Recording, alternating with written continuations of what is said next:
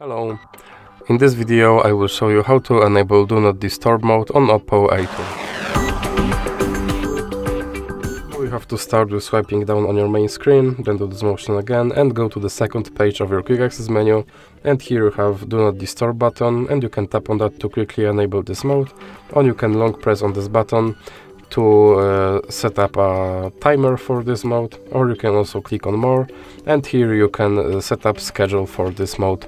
So that's it for this video. If you liked it, please remember to leave like and subscribe.